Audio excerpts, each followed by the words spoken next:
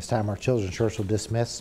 Take your Bibles with me this morning and let's go over to Psalms 145, please. Psalms 145.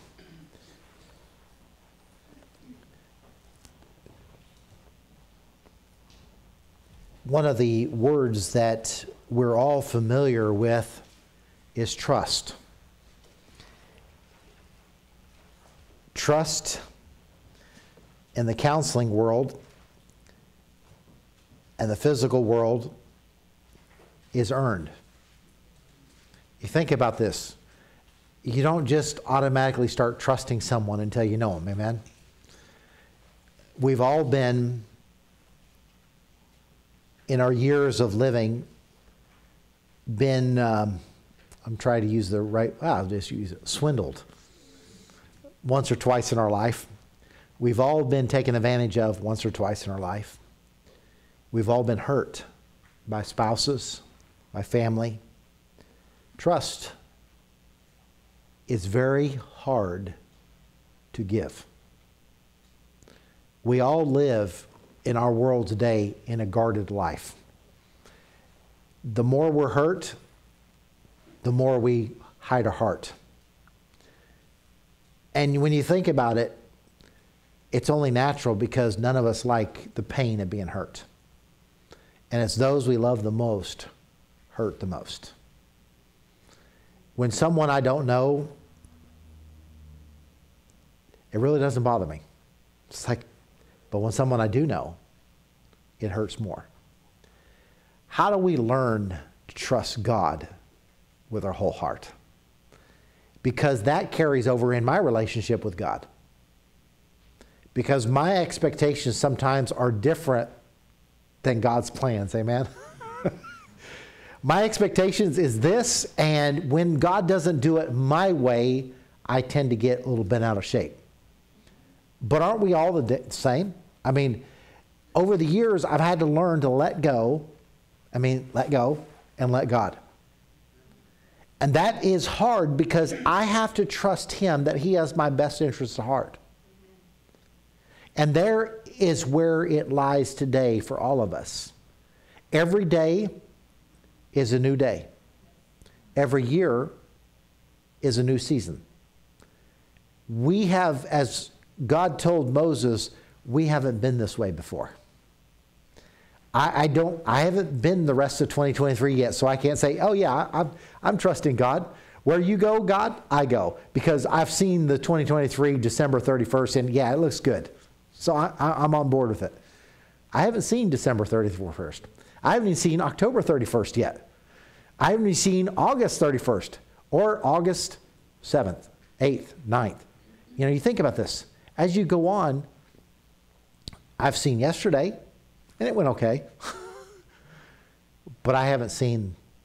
And when we think about trust, and in Psalms 145, David writes a very beautiful psalm in the latter part of his life. David's life had been a myriad of experiences. You think about this. As a young lad, he's anointed to be king. He goes on life as usual. Then all of a sudden, on his journey to his brothers to bring them bread and cheese, he's confronted with another choice. This blaspheming giant that's making fun of God. And Israel's mighty army is doing nothing. And he tells his brothers, is there not a cause? And look, God uses him to slay a giant. Then he had no idea that he's going to be welcomed into the king's household as a son. Well, that didn't last long. He became a son-in-law. I don't know if there's an in-law, outlaw joke here somewhere. Became a son-in-law, and he wanted him to die twice. But did he plan that? And then he was hunted by his own father-in-law. Assassins were put at his house. Everything that he had to put his parents for safekeeping in the very nation that he killed their giant. And then, later on in the chapter, he pretends, and the Bible says he feigns being crazy. Drools and slobbers and everything else. You know how undignified that is? To pretend you're a nut job to the king so you can have a safekeeping. And yet you've been anointed king back here. I guarantee you David was going, this is not how I expected it to go. This is not how I planned being a king. I'm hunted by the king. I can't even see my wife.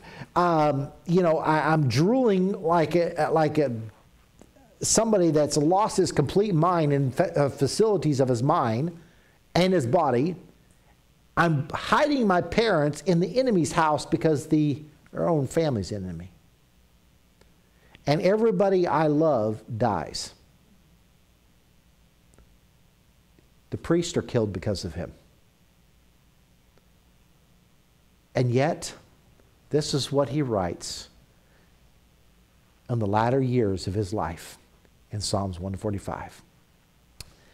I will extol thee, my God, O King. I will bless thy name forever. Every day will I bless thee, and I will praise thy name forever and ever. Great is the Lord, and greatly to be praised. His greatness is unsearchable. One generation shall praise thy works to another, and shall declare thy mighty acts. I will speak of thy glorious honor, of thy majesty, and of thy wondrous works. And men shall speak of the might of thy terrible acts, and I will declare thy greatness. They shall abundantly utter the memory of thy great goodness, and shall sing of thy righteousness. The Lord is gracious and full of compassion, slow to anger and of great mercy. The Lord is good to all, and his tender mercies are over all his works. All the works shall praise thee, O Lord, and thy saints shall bless thee. They shall speak of the glory of thy kingdom, and talk of thy power, to make known to the sons of men his mighty acts, the glorious majesty of his kingdom.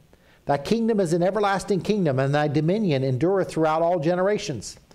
The Lord upholdeth all that fall, and raises up all those that be bowed down.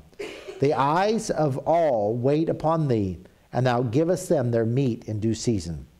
Thou openest thy hand and satisfiest the desires of every living thing.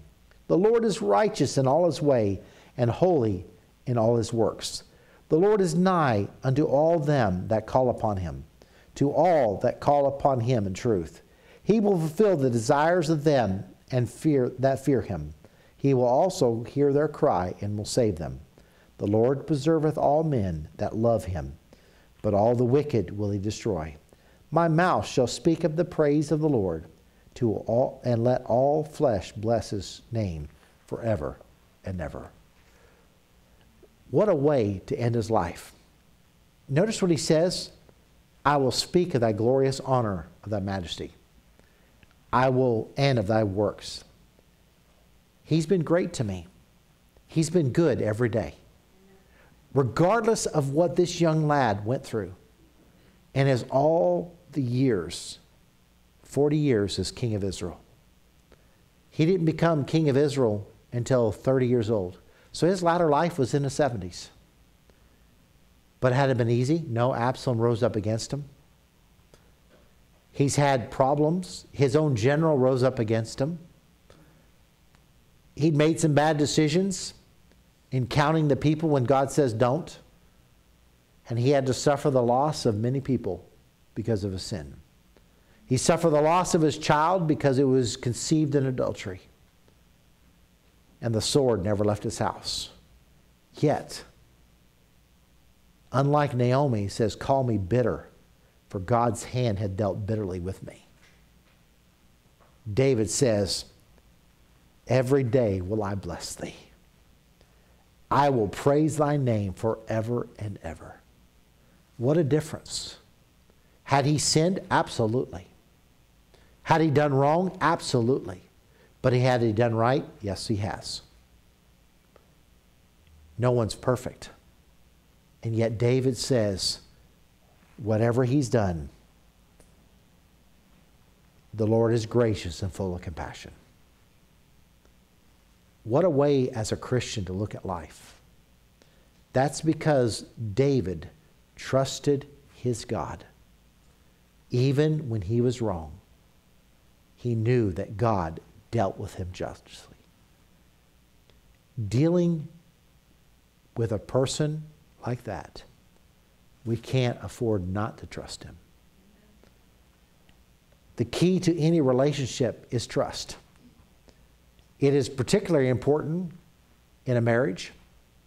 You got to trust one another. In a relationship, in church, and in animals. If I know my horse trusts me and I trust my horse, I can relax while riding through the forest.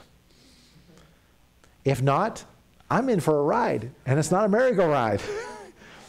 And I'm worried about being left in the middle of the woods going, here, horsey, horsey, horsey. Wherefore art thou? You know, or walking around going, I was watching a cartoon the other day, and it was a guy holding the reins, and he goes, Marco, and the horse is way off and goes, Polo, see you later. And I'm like, yep, I've been there one before. It's like, yep, never mind, I'm not going to catch that thing. And then when you want him back to the barn, you just want to kill him. You're going to go to the glue factory. But you know what? You love him enough to work with him, train him. And a lot of things, you don't notice things. The horse hasn't got to trust you.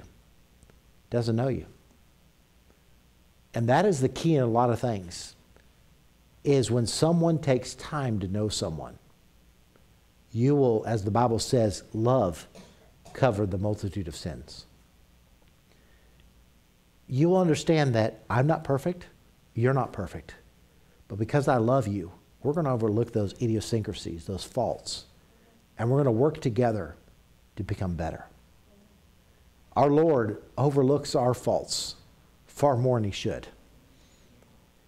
But what faults does God have? We blame him for a lot of things, but let's be honest. I'm guilty of 99.999% of them, not God. And that 1% is God loves me so much, he's allowing me to go through trials, as he did Job, to make me better. Everything he sent and allowed David to go through, God is the greatest schoolmaster we can ever have. Sometimes I don't know what to understand what's going on. The older I get, I just want to be settled. I just want to know that my house is going to be there until I die.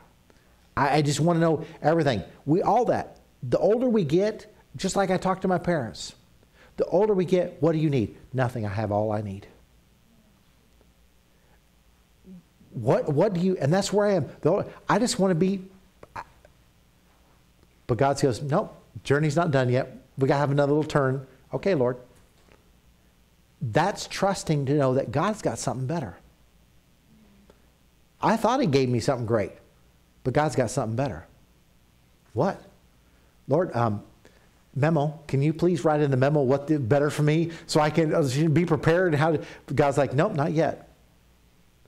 What is it? Faith, trust. And 1 Corinthians talks about charity. Love, always trust.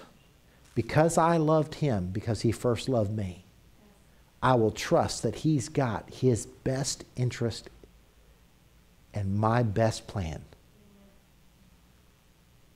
You know, and this is, as you look at, we all have that moment when we want to understand why we're trusting. But this is where God leads us, is faith is going beyond what the eyes can see.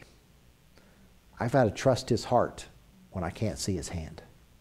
And that's the sad thing, is sometimes I get ahead of, when I can't see, okay, God's not there. I'll do it myself. That's the big mistake. But this morning, as we look at the scripture this morning, we've got a lot of scriptures to go to, but learning to trust God in all circumstances. Let's pray this morning. Heavenly Father, thank you for all that you've done for us. And Lord, I ask you that you just continue to lead, guide, and direct. And help me as I preach this morning, that use the words that you've allowed me to prepare on paper, to challenge each and every one of us to trust the Lord in all circumstances. We give you the honor and the glory that with your way, with your path, there is never a wrong turn. And Lord, may we, as mankind, as humans, mere mortals, with narrow visions and a heart that tends to focus on unbelief, more than complete trust. Cleanse us of that thought and implant in us a heart of dependency and trust in the one who loves us so much. Help me as I preach, O Lord, in Jesus' precious name. Amen. Everything I've learned about animals and everything I've learned about my horse, from Lakota to Jesse to Patchy to Colette to Astrid, all the horses that I've had all my life, each one of them has come with a mixed bag of how someone treated them. Colette, when we got her, she was absolutely wild. She had never been saddled, never been this. Literally on the road down, bringing her home, she's kicking the tail of the trailer as hard as she can do it. And I mean, she just like took us 45 minutes to get her in the trailer, and she had that wild eye, like, get me on it, get on me if you want to. You're going to have a ride of your life. But Lori worked with her. We worked with her. We built that trust. And it was a special bond. There was that gentleness in her eyes where you knew that she wasn't going to do anything silly. Patchy was the same way. The lady sold her just because I don't trust that horse. We had a great trust. But it was earned. It was built. Every horse, every animal, we've all had strays. We've all had adoption animals. They come from we don't know what they come from. They just want to be loved. They just want to be bonded with. And when you build that trust, many of you have had rescue dogs that has been with you, or rescue cats that has been with you for a lifetime. And they have become a family. And it's when they're gone, there's that void. Where you go, they go. We had Rottweilers, and they are far from mean. It's how people make them. They were kitchen dogs. They were bathroom dogs. They were bedroom dogs. They were everywhere you want. This 130-pound dog, boom, right behind, oh, excuse me, I'm trying to cook here, right behind you. You'd move to get the sink, and they'd get up from the stove and lay behind you. Like, we just went 3 feet. Just stay right where you're at. And you're trying to step around, you're doing this number, and but there's the dog right there. We would go change the baby's diapers. We had them when the kids were born. We would go from the living room, take the girls in and change. There's the dog right beside the chair. It's like, really? We're just leaving. And if you didn't latch the bathroom, hello. Shower door comes open. There, hi, water? Anybody? It was like, really? What was that trust? This is the thing, is when you build a trust with a person, an animal, it is unbreakable. Amen. However, with humans, we have a short leash. With animals, that trust lives on. It really does. Humans, you mess me once and you're done. It's that guarded heart. I've been there. We've all been there. We've been hurt enough to where I only allow one hurt per person. As I was thinking about this the other day, how many times have I hurt my Lord? Man, his heart must be bruised from me. And yet, as a prodigal son, I did so many things that was anti-Christian, anti-God, anti-things. And yet, on November 21st, 2003, he's still waiting. He was still waiting for me with open arms to come. I've made a debacle of being a senior pastor, a father, a Christian, in many ways. And God's just like, I forgive you. It just... And yet, I still struggle. In one word, trust. We all do. But I'm going to preach about me this morning, because that's all I know. I don't know you. I know me very well. But I struggle with trust. From moments where God says, I'm changing your direction. Why? That direction was going great. Why turn? It's like driving through the country and your GPS is off and you're like, I wonder what that road has. I don't want to get off the beaten route. That might be this and this and this. You go down and go, man, I got to drive down this road again. This was beautiful. We look at God and say, God, that's not where I'm supposed to go. I'm going to go here. God says, I have a detour for you. And it's going to be more beautiful than you can imagine. We're like, no, Lord, I like main roads. You know, they're comfortable. I know that if I keep going north, I'm going to hit a town. But if you take this dirt road off here, I'm not sure where I'm going to go. God says, there's a place I want you to go see. At the end of this road is a beautiful lake. And I want you to see my creation. I want to see what I've got planned. Despite all that God does for us, we still reject his plan. We can begin to imagine how God must feel when we don't trust him. Despite his faithfulness to his promises, his never-changing character, I still struggle with the idea that God is completely trustworthy. It's every one of us. It's that doubt that's in our mind. Lord, I know you can do it. And in that prayer, there's a little tiny word that goes, but. You know, we're praying, it's like, but. No buts about it. God has never let me down or you down. Amen. And he never will. Amen. And this is where we got to get the buts out there. It's like I see them all the time, but I've heard this terminology. We got to get rid of the stinking thinking. You know, get it out. It's nothing but dangerous to us. That's where the devil loves to pop in there and goes, but. No, there is no buts in God. There is wonderful things he has, even through the midst of the trial. David says after 40 years on the throne of Israel, after 10 to 15 years of being this vagrant according to his society, being this outcast, being this castaway, he says his mercies are great. The Lord is gracious. All thy works shall praise thee. They shall speak of their glory, to make known the sons of men his mighty acts and the glorious majesty of his kingdom. The Lord is nigh unto all them that call upon him. He knew every step of the way God was there to hear his prayer. Maybe when we feel like we've experienced unanswered prayers or tragedies when they felt God should have spared them from. You know, years ago, that used to bother me, but now it's just like, God allowed me to go through it because he trusts me. God allows me to go through it because he loves me. God allows me to go through some things because he's got to teach me something. It's not because he's being mean. It's not because he didn't answer my prayer. Maybe the unanswered prayer is an answered prayer because maybe, well, not maybe, he knew that what I was praying for was not right for me. So that unanswered prayer of mine was actually an answered prayer to my benefit.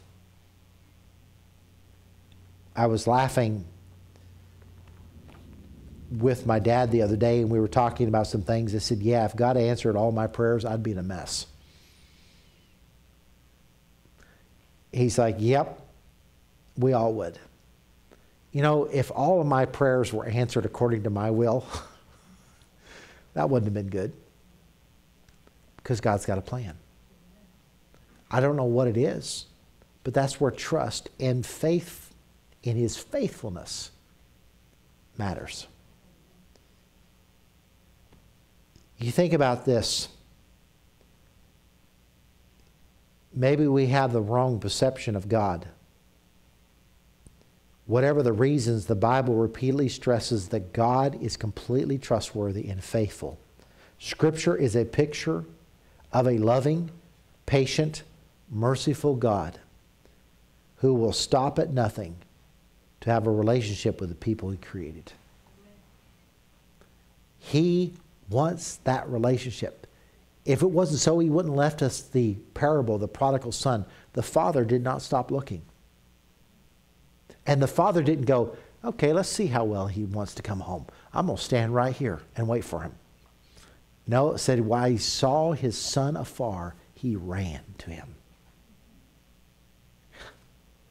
He didn't wait for him to get even halfway before he's like, he's coming home and I got to hug his neck. That's my God. That's when I sat down that week after getting back from Ecuador, I sat down with a good friend of mine and says, I don't think God really worked in my heart, because how could God take a person like me and what I've done? How could I be saved to do what I did and God to actually call me into ministry? You know what Bible verse I tried to throw out, my friend?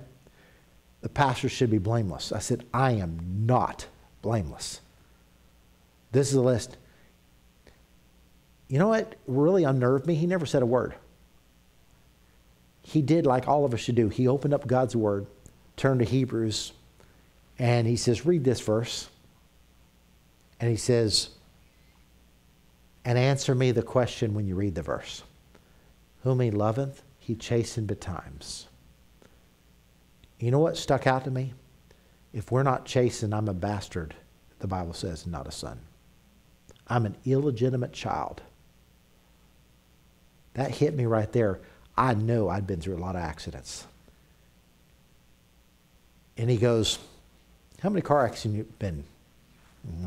5. He goes, didn't you lose your job, lose your house? Yep. Didn't you lose a child? Yep. Weren't you in a tractor-trailer accident and walk out of it? Yep. I think he loves you very much. Either that or you're very dense. You know, and I looked at that and said, in 10 years, I went through all that. He says, he's not asking you if you're blameless. He's asking you if you're willing. And you know, that's the thing is, I wanted to bring up my past, and God says, what past? You know, the devil wants to say, I'm not qualified. But isn't it God's job to qualify the called? And this is where I had to trust him that he knows my frame. He knows the sin of my past. He knows my inconsistency. He knows my unbelief. And he says, I can use you. Learning to trust God is to realize that his love covers the multitude of sin. And this is where I had to realize he is a radical God. Because only a radical person would ever love someone so messed up as me. There is nothing he will do. There's nothing he will not do to bring me back to him. My God wants each and every one of his children to be just as radically involved as he is. You know, the world's taken that term and says, that means a nut job, crazy. No, it doesn't. It means you're sold out. Nothing's going to stop you. Growing in trust toward God, we must have 4 things this morning. First of all, we must have knowledge of him. In order to trust him, you got to know him. Knowing him, and the more we know him, the more amazing it gets. Psalms 145, I've read enough. I will extol thee, my God, O King. I will bless thy name forever and ever. Why did David say that? Because he knew him. Read the book of Psalms and you'll see he had doubts about his God. He even went like this at God several times. He even says, God, kill me. I'm done. But through it all, he says, God, why has you forsaken me? Psalms 13 was one of his down and out psalms. He accused God of forsaking him. And you know what the last part of the chapter says? You haven't. God had to give him a uh-oh moment to where, yeah, that's just me and my pity party. I'm in the cave. Saul's outside with his army. I'm cornered like a rabbit. There's nothing I could do. God, you've left me, you deserted me. You haven't loved me. And yet he says, God, you love me. I guarantee you every one of us sitting in this room has had those dark moments where we've looked at our mirror and says, God, do you even care? Are you even here? I've been there. Sadly, more times than one. But let me tell you, God does care. God has put me through some hard times. Times I wasn't signed up for. But he does it because he loves me. And you know, I look at life, and one of the verses that I've quoted over and over from this pulpit, and I'll quote it to the day I die, be still and know that I am God. That verse was given to me in the darkest part of my life. And I've had to sit down and say, God, I just got to be still and know that you're on the throne. You haven't left me. But that trust has to let go. You know, every time things have come around in my life, in the ministry, personal life, changes, I have to realize God's in control. From the final moments of my life, I want to rest like David does and say, his name was worthy to be praised forever and ever. As my grandfather took his last breaths on this earth, in February 14th, what a day to graduate to heaven. 1981, he told his sons and daughters, when they asked him, do you regret anything that God's allowed you to go through? Losing 2 children at the age of 2 and 3, burying them in suitcases, having 3 children in a prison of war camp, going through malaria, going through all that you did in 57 years of ministry in China. You know what he said? Trust and obey, for there's no other way. There is no other way. Trust and obey, for there's no other way. I can't imagine being a father and putting your son in a suitcase in an unmarked grave. I can't imagine putting your daughter a few years later and burying her in the middle of the night. But I can't imagine carrying her lifeless body for over 24 hours and pretending she's alive. I can't imagine getting the news that your 3 children in boarding school are now in a Japanese concentration camp. I can't imagine what that's like. But he says, trust and obey, for there's no other way. When I look around and I see what little I've been through, and I'm like, and I cry about that? Considering what Christians are going through in this world today, what have we really gone through? You know, I look around and I say, I know I have to be still and know that God. The truth is, you cannot trust someone you don't know. So getting to know him is the key to learning how to trust him. As we walk in communion with him, we learn that he has our best interests at heart, our best plan, our best way. Even when he doesn't answer our prayer on our schedule, or says no to a prayer, or changes our direction of life, he's doing that because he is our Alpha and Omega. He knows the beginning and the end. He knows what I need. Amen. I may not. I may not want to know. But God has a plan. And that has led me to the second one, which is hard for every one of us. In trusting God, we must let go of doubts. It's human to doubt. We always have that fraction of a doubt in anywhere in our mind, especially when it comes to people. You know, I don't know why it is so prevalent, but throughout the Bible, he talks about unbelief. You know what it basically is? Unbelief is, I doubt you can do it. I don't think you can. And when we pray sometimes, like I said, I'm praying and all of a sudden into my mind just pops this, but what if? No, there's no what ifs in God's book. A lot of times, one of my favorite choir songs I sang at Crossroads Baptist Church when I was in Bible school was Here Comes Jesus Right on Time. You know, every time Joyce would sing that song, it would just hit right here. Because the thing was, Jesus never does things on my time. Never. Ever, ever, ever, ever. Lazarus is dead. And they said, he stinketh. He's in the grave. You tarried, and because you tarried, he's in the grave and dead. But I'm glad he tarried. Mary and Martha did not understand why he tarried. We sent for you 3 days ago when he was still alive, and you could have not let him die.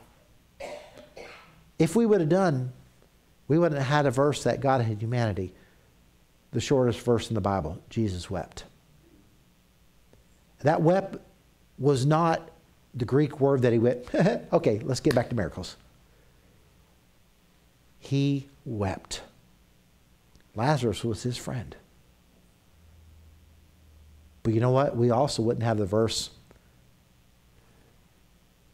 I am the resurrection and the life. That gives me and you hope that death is not the final. O death, where's thy sting? Grave, where's thy victory? So when I say goodbye, when I do a funeral for my church members, or you may do a funeral for me, it's not goodbye, it's goodnight. Because as a child of God, it's just a short time. Shorter for me than you. Or shorter for you than me, whoever goes first. And it's blink of an eye, we're going to be back together forever and ever and ever as a child of God. Because of his waiting, he was able to bring him back to life, to die again. Physically, but not spiritually. The unbelief, because you tarried, Lord, here comes Jesus down the road right on time, the song says. That's how it's been with God. The house we currently live in, it came in the last month. Little did I know we were going to move up the road. Ever since we got the notice that he's selling the house, we've been looking since April to no avail. I know Jesus is going to come down the road sometime on his time. I don't like cutting it close. I like very organized. I like this and I like this. You know, when my plane says it leaves at 8 o'clock, I want it to leave at 8 o'clock. Not 9, 10, 11, and well, the mechanic's not here yet. But there's a reason. But you think, we have, you know, I'm doing this, I'm doing that. Sometimes God's like, stop the clock. Really, Lord? But that's God's plan. I hated timeouts as a goalie. I really did. Because as a goalie, you get used to being in a position, and when you stand up, you're like, oh, what am I doing down that position? And, you know, and then you sit there and you just kind of skate around, you're trying to keep warm, or you walk around, you try to do this, and then the timeout is just killing time. It's not really about anything in hockey but killing time. I don't like killing time. Let's get the game over. We're winning, we're losing. Let's do better. Let's stop killing time and stopping the clock. It's not going to change it any. If we're going to lose, we're going to lose. There's no way we're going to get 3 points back in 25 minutes, not unless somebody's really good. But the thing is, God has a point of going, you haven't learned your lesson yet. I have some teaching points. I've got some things that unbelief to eradicate. If you're having trouble trusting in God and his character and his goodness, one of the things you got to do is tell him. You know, David, I love the Psalms. He told God a lot, Lord, I just don't believe it. Lord, I don't know. I don't see you. Why is your hand heavy against me? Why is this? Talk to God. You don't think he already knows what you're thinking? You don't think he already knows what you're feeling? You may not say it. You may be able to fool your spouse, your mother, your father, your friends around you, but you cannot fool God because he knows I'm already grumbling inside. He already knows I'm not happy. When my landlord said he was going to sell his house, you know what I thought?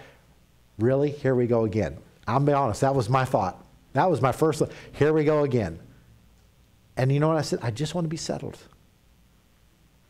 I just want to be settled. I don't want to move anymore. I'm now 51. It doesn't get easier when I get older. It gets harder. But the older I get, the more I just want that forever place. I'm a person now, home is my favorite place. I just want to be home. And what does God do? I'm going to do this for you. And my wife goes, great. Now he's going to call me 25 times a day because he's not home. You know, I want to be home. I want to be in my place where I'm comfortable. And God's like, nope, I got a new journey for you. Okay. And you know what the Bible says in Mark chapter 6, verse 6? And he marveled because of their unbelief. And he went around about villages teaching. God doesn't want me to have unbelief, but just trust in him that he's got a plan for me. I don't understand it, but it's not for me to understand, but to trust. Amen. Mark chapter 9, verse 24, and straightway the father of the child cried out and said in tears, I believe, help thou my unbelief. You know, he turns to Jesus and he goes, I know you can heal from a distance, but why don't you come to my house and do it? And Jesus speaks to him, and the father realizes, help me with my unbelief. Jesus does not have to be here in front of us to work a miracle. He is everywhere. He doesn't have to be holding our hands to reassure us that he's got it. Mark chapter 16, verse 14, afterward he appeared unto the 11 as they sat at meat and upbraided them for their unbelief and hardness of heart, because they believed not them which had seen him after he was risen. You know what they told Mary? You saw a ghost. Mary Magdalene did not see a ghost. She knows it because she says, Rabbi, Master. She had seen and heard her master's voice. And the disciple says, yeah, right. You know what Jesus did? Comes right in that room, doors locked, they're none like cowards, comes right in the middle and goes, shame on you guys for chiding Mary Magdalene for not, you know, what were you guys thinking? Romans chapter 3, verse 3 says, for what if some do not believe? Shall their unbelief make the faith of God without effect? Our unbelief is not going to change who God is. Our unbelief is not going to change the fact that he is faithful. Amen. Our unbelief is not going to change the Bible verse that says, I change not. I am the same yesterday, today, and tomorrow. Amen.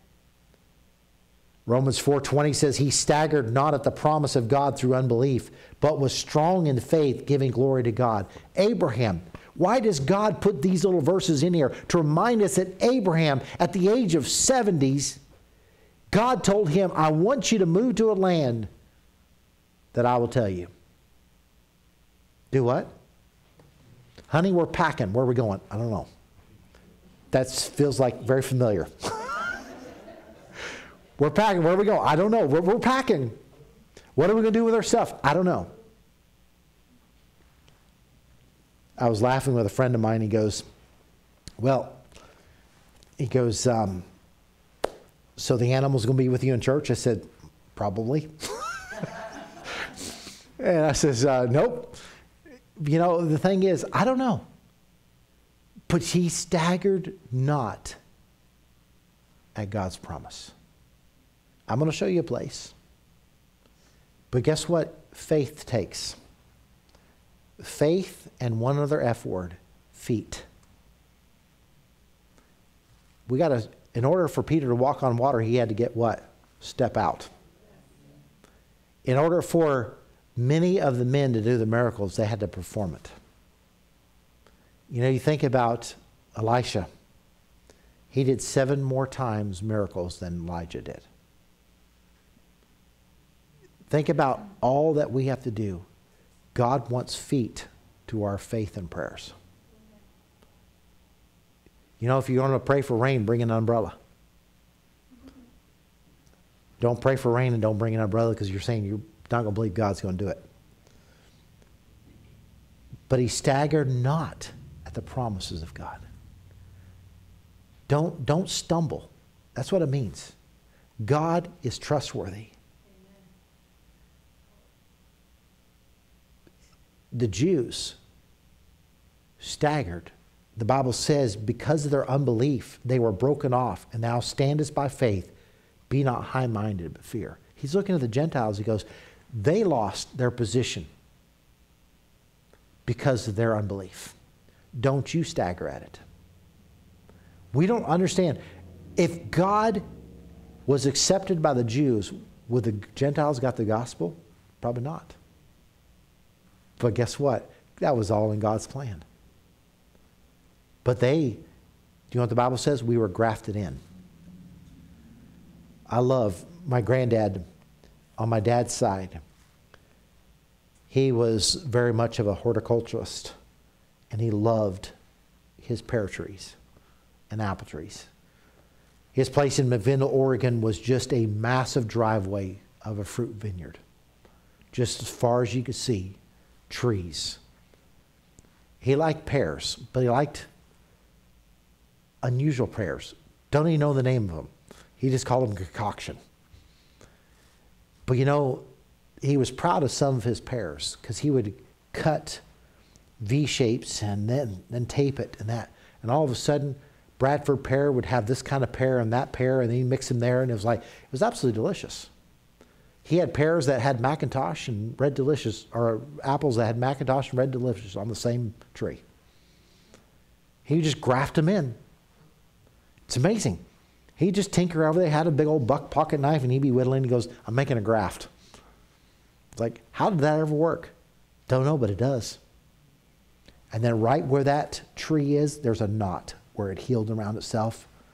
And boy, lovely fruit. But that's what he did. But that's what our Lord's done. He's taken the Gentile tree, grafted it in his tree.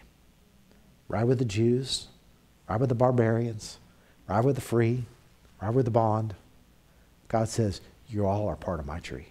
I am the vine. Ye are the vineyard. Take heed, brethren, lest there be any of you of an evil heart of unbelief in departing from the living God. Thirdly, we must have faith in his faithfulness. There are so many verses, but I want to turn you to one in Psalms 33 and verse 4. Psalms 33 and verse 4.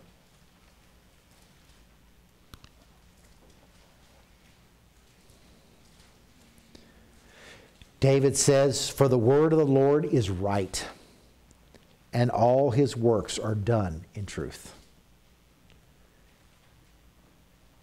The word of the Lord is right, and all his works are done in truth. God does it right all the time. Psalms 100, verse 5.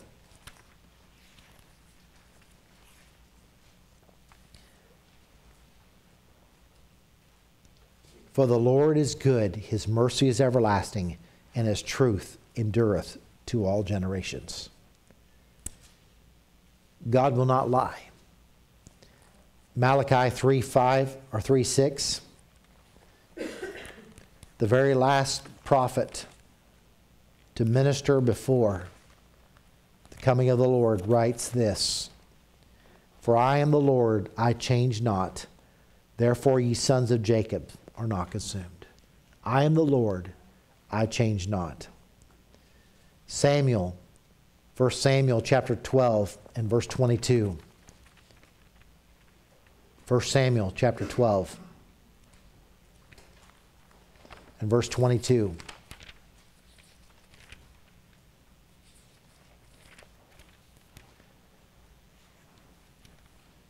For the Lord will not forsake his people for his great name's sake, because it hath pleased the Lord to make you his people.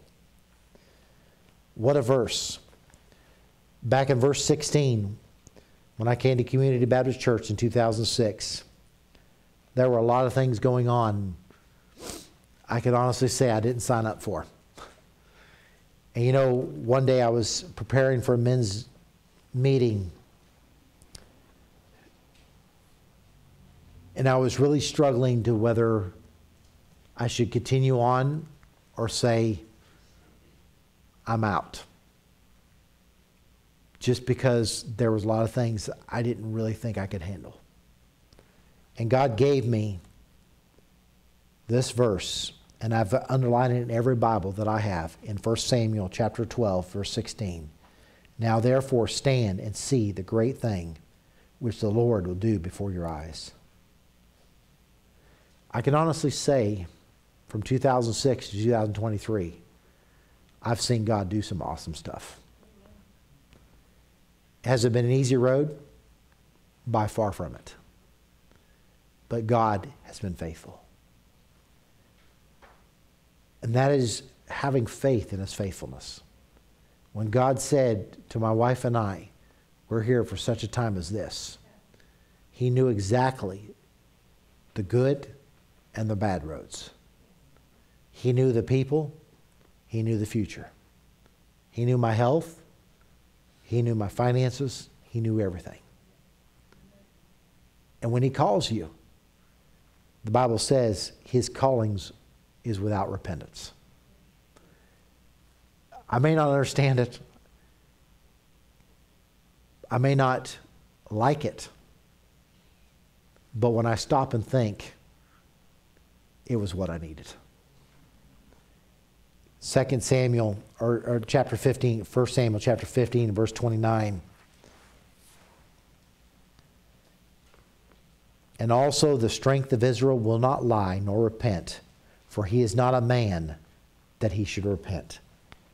The strength of Israel will not lie nor repent. He's our strength, folks. And through that we can have faith that He is not a liar and He will not change His mind halfway through. Oh, I made a bad decision. God will never do that. But one thing I've realized, and in closing this morning, if I have knowledge of Him, then I know I can trust Him. If I have knowledge of Him, I know that my unbelief is unfounded. If I have faith in His faithfulness, and I trust Him, and I have no unbelief, then I can have peace that passes all understanding. Trust brings. When I think about one of the common things that I have uncovered, not really uncovered, but the common thread in a lot of my marriage counseling over the years has been, I don't trust her. I don't trust him. When they leave for work, I don't trust them. That is one thing my wife and I, we have never experienced. I've traveled a lot in my marriage. She never has to worry about, and I don't have to worry about, well, what am I going to find when I get home? That's never a part of my vocabulary because I trust her. When I said, till death do us part, to be faithful in sickness and health, that's exactly what I meant. There's not an issue. It's not, but the problem is, I know a lot of people that struggle with that. My husband's gone for more than 3 hours. He must be up to something bad. No, there's traffic. There's delays. There's this. There's that. All of us have done a job that's supposed to be this long, and it turns out to be this long, and we're like, that wasn't signed up for her. But you know, we got to have that trust. We've all been in churches that have hurt us. We got to have that trust. Because if God's in it, then we could trust Him that He brought us to where He brought us that spouse. He brought us this. God makes no mistakes. If we do these things, we'll have peace. The greatest verse for that is found in Philippians chapter 4. Philippians chapter 4 and verse 6 through 8, the Bible says, and the peace of God which passes all understanding shall keep your hearts and minds through Christ Jesus. Where's the greatest tool that causes doubt? Our mind. We overthink and over-rationalize and over everything else. And sometimes we need to have that childlike faith and just get to the edge of the step and jump. You know, and Dad's going to catch you, I promise you. Finally, brethren, whatsoever things are true, whatsoever things are honest, whatsoever things are just, whatsoever things are pure, whatsoever things are lovely, whatsoever things are of good report, if there be any virtue, if there be any praise, think on these things. Those things which you have both learned and received and heard and seen in me, do, and the God of peace shall be with you. If we do these things, and we have the right thinking that God is not being mean, that God is being a Father that knows all. He knows our path. After a while, you can feel a horse when he's relaxed. If not, it feels like a rubber band and you're going to go for a ride. You could see their withers, you could flank is just tight. And when they're relaxed, their head's down. You ever see trail horses with their head down? They know their path. They're faithful with it. But if their head's up and they're perked and they're looking around like this and their ears are flat back, you're going to go for a ride. You're going to go for a ride. But if their head's down and you hardly have a hold on the reins and they're just meandering, you can relax because the horse is in relax and trust in you. I love riding Coley because her head was always down and she just plodded. But if there was a stick or if there was a rock, boy, she got excited. That's going to be a snake down there. But after you're talking to her, that's just a stick, girl. Okay. It's just a stick. And other horses, it's a puddle. There's a shark in there. And I know it is. It's going to eat the horse. Lori's horse will go 55 miles out of the way not to step in a puddle. Literally. If there's not a way in the forest, it will make a way in the forest with Lori on the back of it. Because there's a puddle and there's a shark-eating horse in there, I promise you. But that, you know what? He hasn't learned to completely trust Lori's not going to take him through somewhere. If Sabrina is leading Banner through the puddle, he's fine. But she has to get wet first. But you know, you look at, you laugh, and we have a hilariousness joke about our horses and mine. But Lord, I'm not going ahead until you lead me. And that's not always what God wants. God wants to step out in faith. But Lord, I'm not going to step out until I know you're ahead of me. Sometimes God says, I want you to step out regardless. Like he did Abraham. I want you to step out. I will show you. Didn't tell him where the city was, but walk until I tell you to stop. That's hard to do. Especially for a guy. Because I like to know where my GPS is leading me. I like to know that end route. But sometimes God says, trust me. You'll like the end. But you got to trust me. Our prayer ought to be, Lord, I sometimes have trouble trusting you. Give me the courage to trust you 100% of the time. Show me my flaws. Help me correct my flaws. And help me not have unbelief. May we be the prayer of that man. Forgive me of my unbelief. Trust of God should be already earned. He's never let us down. And he will never, ever let us down. It's me who has broke my Savior's heart time and time again. But his trust, he still trusts me.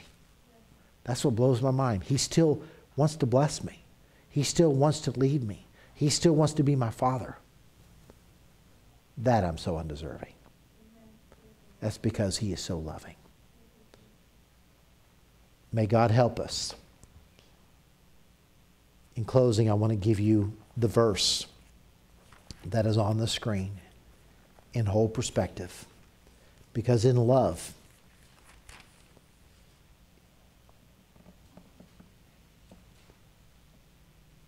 in verse 7, the Bible says, charity beareth all things, believeth all things, hopeth all things, endureth all things. Charity never faileth. Think about that. Love always trusts.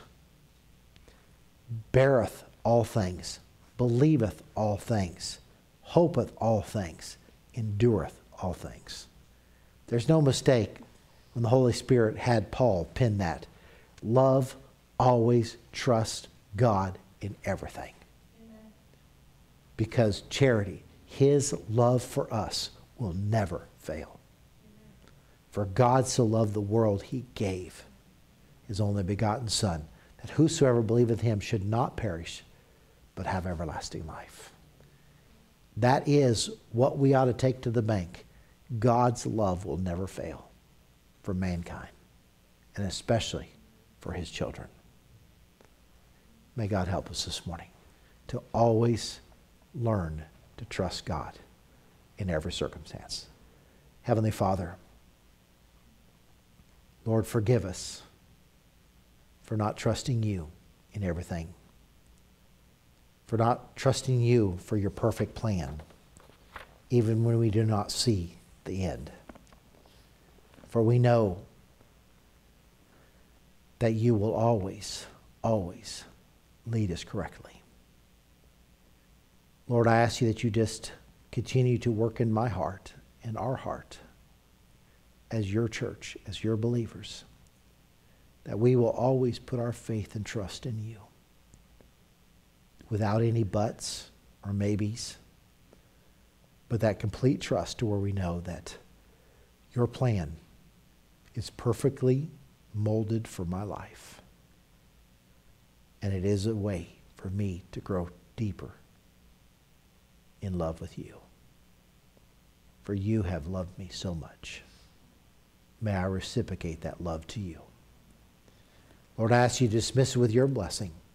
Be with them the final minutes of this service. In Jesus' precious name, amen. Thank you so much for being here this morning. May the Lord bless you, and may you have a good afternoon. See you tonight at 4:30 and for prayer, and 5 o'clock for evening worship. You're dismissed.